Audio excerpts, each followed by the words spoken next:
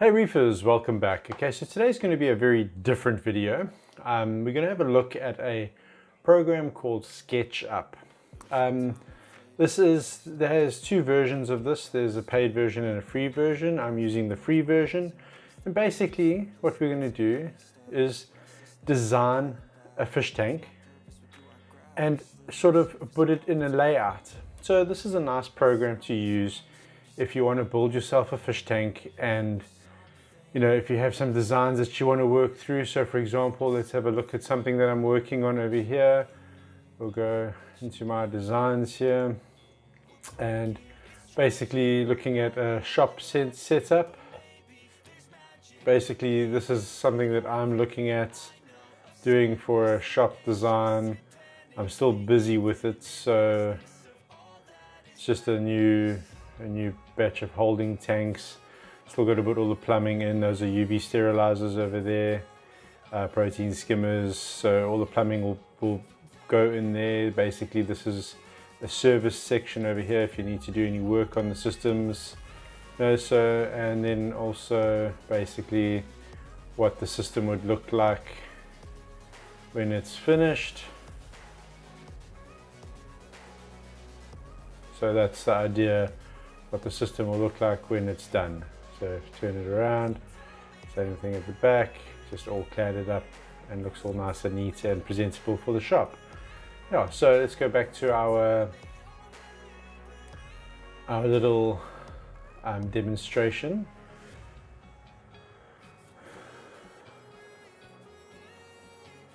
Okay, so let's say we want to build a fish tank and we have a size in mind. Let me just do something quickly. Something we need to do before just changing it to millimeters. Yeah, so we're going to do this in millimeters. So let's say I've got in mind I want to build a 6-foot fish tank, which is approximately 1.8 meters. Let's get to the 1.8 meter mark.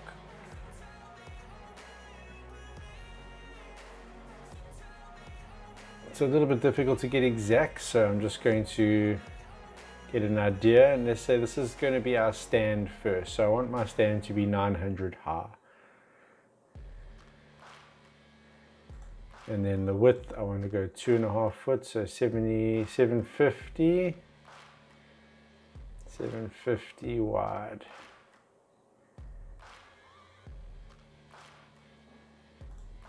Okay, like I said, I'm not going to play with the exact numbers right now.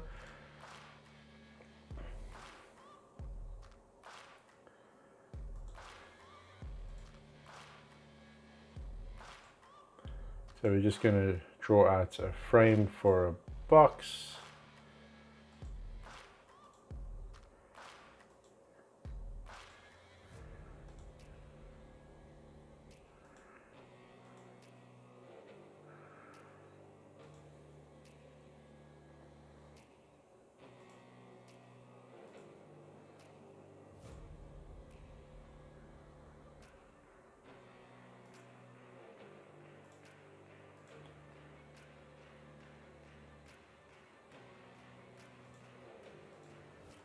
So we're just drawing out a box. Okay, so there's our box. If we take a look at that and go around, it's a solid box. Okay, so like I said, this is going to be the stand. So we just want to draw little doors, and what we do here on this door, take our pointer, our cursor, and then select that and the 4. So select that, and we're going to copy it. So we're going to go Control C, Control V, and then we're going to add that in right over there. And that will basically be our cupboard. We're going to highlight that, delete it, highlight that, delete it, and there we go. So there's our doors for our opening for our cabinet. Now, if you want to give this some form of texture, so we can open up the 3 blocks, and we're going to look for a wood texture. Let's have a look at that. That's a nice pond. Use the paint tin and just color that up.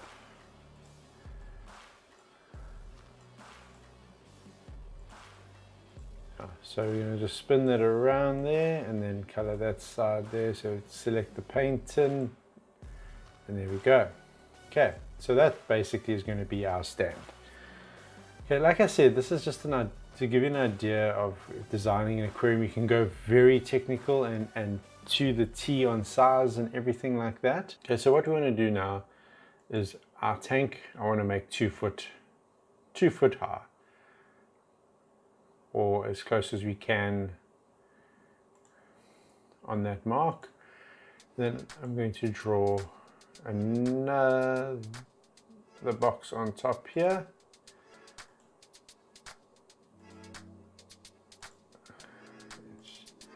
Spin that.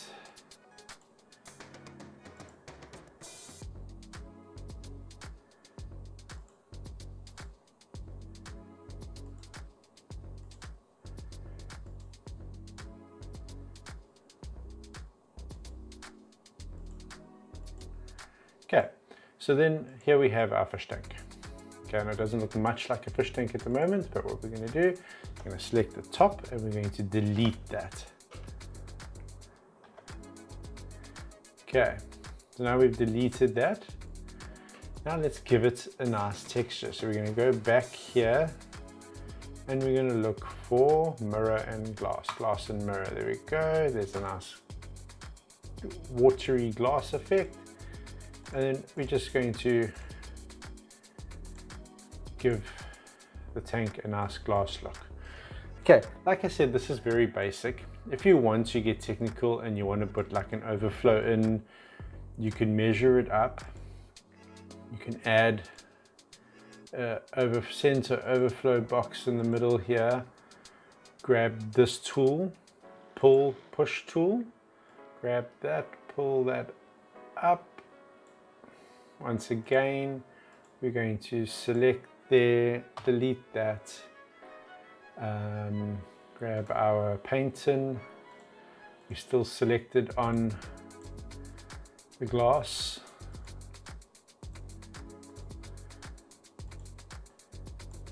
And there we go. So we got a nice little overflow there. Messed up at the back a little. Just go across like that. Make that glass as well.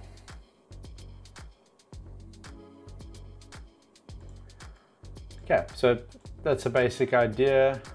I don't know why that is gone like that. Let's see. Okay, cool.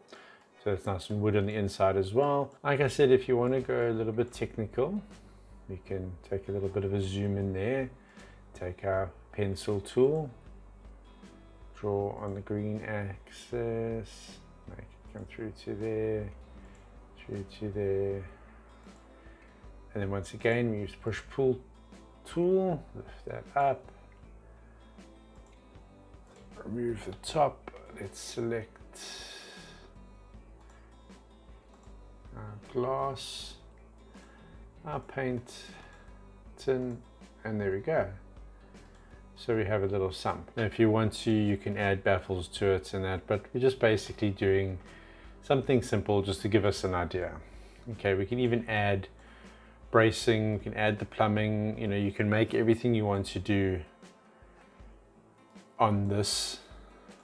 I mean, you can, like I said, you can make it very technical. You can even go to your measuring tape and take that tool over there and start point, end point, pull it out, and that's the size that it is. And if you want to, you can change it, you can edit it. Because remember when we put it in, it wasn't exactly right. I was slightly over on the height as well as the height of the stand. So round it off, and then you can, you know, you can do all the measurements that you need to do on there. For now, we're going to take the measurements away. So select them and then push delete. So now we've got an idea of how we want our fish tank. Okay, so everything is available on here to play around with the design. You can go very technical. Like I said, you can add the plumbing, you can put the sizes on. So if you were going to make up a custom built tank to give to someone to work from a plan, and you know, like I said, it's accessible, it's free, it's online, so you don't have to download it. Unfortunately, you will need an internet connection to play with it. But like, even if you want to, for example, go and add our black vinyl to the back, if you're a fan of black vinyl like I am, and you could add your black vinyl to the back of the tank. Unfortunately with this is because I put the blue on that side, it's there, so I can just do that. Black vinyl like so. Let's bring that around. So now the back of the tank is blacked out, but you look down the side, looks nice. Let's add the black vinyl on the back there, as well as on the inside of that tray, of the overflow, sorry. There we go. Okay. So now we're ready to have a look at where we're going to put our tank. Okay. So what I'm going to do here is I'm going to copy this, so Control C. Reason I'm copying it so that I leave this one alone. If I make a mistake, I can just come back to this one, and we're going to paste it. So that's Control V. Okay, so now what I want to do is I want to flip this. So we're going to take our move tool, sorry, not our push pull, sorry, our move tool, and that's our rotate. We're going to rotate it on the red axis, click, and then rotate. So we're on the red axis and then click again. Okay, so now I've moved the tank like that. Let's go back to the move tool, go to this one, and now we can move. So what I'm going to do, instead of moving it, I'm going to cut it. So that's Control X, and then I can take it to a little area that I have prepared, which is a template. I've lost myself here. So what I'm going to do is I'm going to take it to a little area that I've prepared,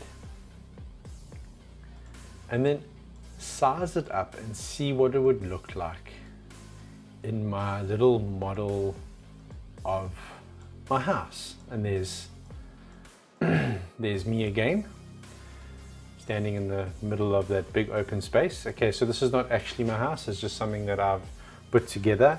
All these windows, couches, and all these things are available on here. You just click on 3D Warehouse. 3D Warehouse will open up, and then you can search what you're looking for: couches, windows, doors, home theater systems, and you can add it in if you really want to go as detailed as that. And then what we're going to do is we're going to Control V, and there's our fish tank. So let's say we want to put our fish tank over there, and then see, so we can see actually what it would look like there. If we don't like that, okay, so now you see what I've done here. It's touched the lines, so now I can't move it. So what we're going to do is we're going to go backspace. Not backspace, sorry, undo. Now the fish tank's gone, so we're going to go Control V again, and it will paste it again. And obviously if I want to put it on this wall, I'll have to release it, keep it highlighted like that, put it back on the move tool, and then swing him around, move tool, go to move object, and then I can take it to that wall and see what it looks like there.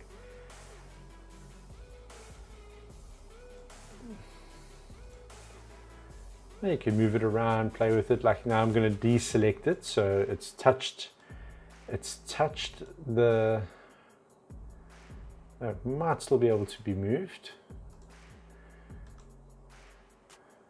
So it's quite a fun little thing. You can have a look and see, you can play around with it, you know, you can design your fish tank, you can sort of make a layout of where you would put your fish tank and get an idea of what it would look like before you actually do it. You know, if you know that this is the size that you have available and that's the size tank you want, you know, and it just gives you a nice little view of what it would look like. Now, I've done quite a few little models with this and I've had great fun with it. I mean, if I take that back to where it was. Okay, so we're going to select it again. So to select the whole thing, we just keep clicking on it until it's totally selected, or we can use the cursor and select it. But now you see I've selected the bookshelf at the back, so we're going to make sure that we are not in the way of anything else. So just clicking until it has totally selected it. Back to the move tool.